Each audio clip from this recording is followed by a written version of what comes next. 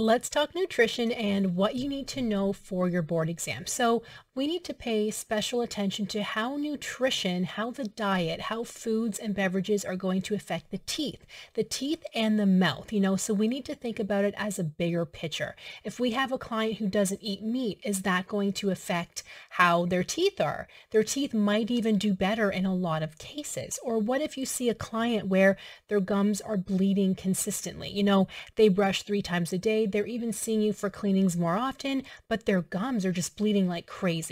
Per more examination and asking more questions, we might realize maybe they have a vitamin deficiency. So do you know which vitamins could affect the gums? Do you know which vitamins might cause the gums to bleed more if a patient is lacking in them? There's such a thing as getting too many vitamins as well, but that's more on the rare side of not getting enough. Or maybe your patient really likes, oranges, or really likes milk and oranges, but they hate vegetables. They don't eat any vegetables, but they love milk, oranges, and I don't know, steak. They might be deficient in certain things. So we need to know all of that. But then let's say their gums are bleeding. Let's even take it to the extent where the patient has a zinc deficiency, okay? We need to take it even further and say, we suspect you have a zinc deficiency. Talk to your doctor, talk to your nutritionist. This is kind of as far as I go, but let me tell you from my knowledge as a dental professional, what you can eat, what you can drink, even taking a supplement, but it's always better to kind of refer to foods and beverages instead, usually foods, what you can eat to bring up your zinc so you're not as deficient, and then come back in 3 months. Let's see if the gums, the teeth, everything are healthier along with brushing and flossing. So this is just an example of our nutrition PowerPoint, our nutrition unit that I go through in the Board Exam Prep Academy. So I kind of explain a little bit about everything like proteins, water, minerals, vitamins, carbs, fats, we talk about all of that. But I like to have the PowerPoints be to the point and very concise, and then I kind of talk about it for further too, right? And there's even some fun little videos just to kind of break up studying a little bit. So if you're studying and kind of learning at your own pace, it's just kind of fun to look at little videos here. So, but you also need to know, so before we go further, you need to know about macronutrients and micronutrients. So as an example, what is a macronutrient? What is a micro? So macros include carbs, proteins, and fats. Micros are vitamins and minerals. So we need all of that, but you need to know, why is each one essential? Carbs. Why do we need carbs? Well, for energy, brain function. Why do we need fat? Energy storage and vitamin absorption.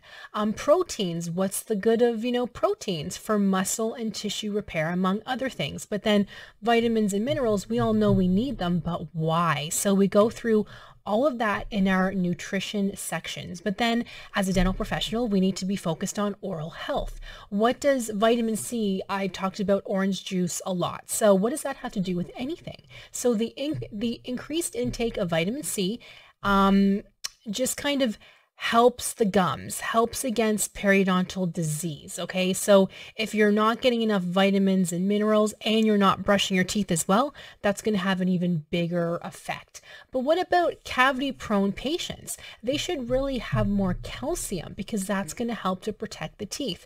Whereas if they're not getting enough calcium, that could affect the teeth in a negative way. What about sensitive teeth? If you have a client that tells you they suck on lemons, well, that could be a reason for their sensitive teeth, among other things, but that could be one of them. What if your client suffers from getting canker sores monthly or weekly? Did you know that diet can play a part in that? It could even be their toothpaste. They might be using the wrong toothpaste for them. But do you see how, as dental professionals, we need to know about nutrition, the diet, foods, and beverages, but then we take all of that and talk about the teeth, talk about the mouth. So all of this is within our PowerPoint. We go over dietary habits, how to provide feedback, and how to make recommendations. We're not doctors, so we can't claim to be doctors. We are still going to refer to the appropriate channels, but we can still talk to them. We're not just going to say, wow, your gums are bleeding like crazy. You might be lacking vitamin C, and then not tell them how we feel they can get more vitamin C.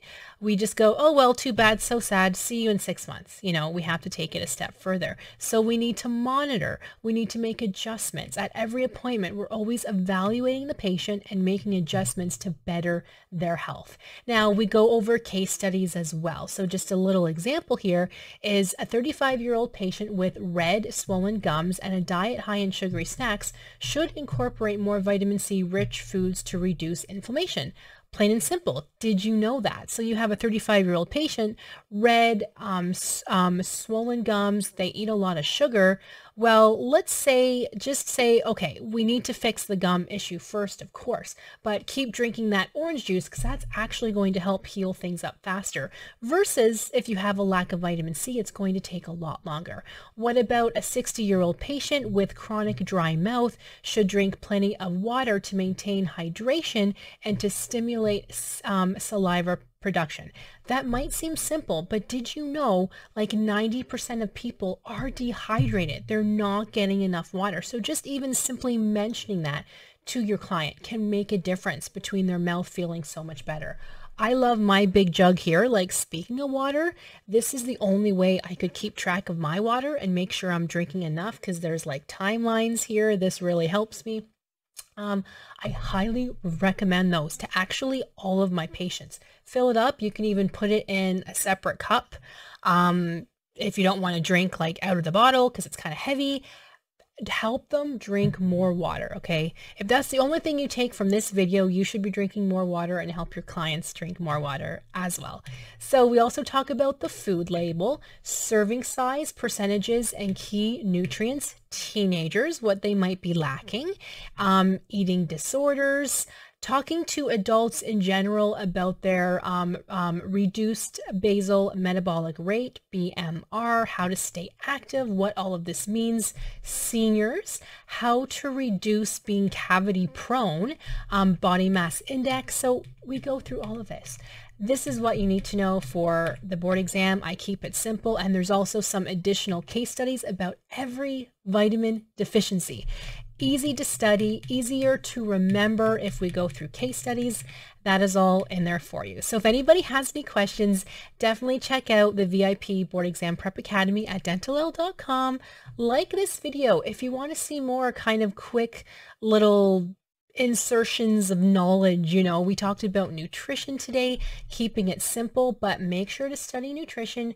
Don't forget, remember to go through your blueprint, your candidate guide for your board exam as well. That can really help you focus on what about nutrition you need to study.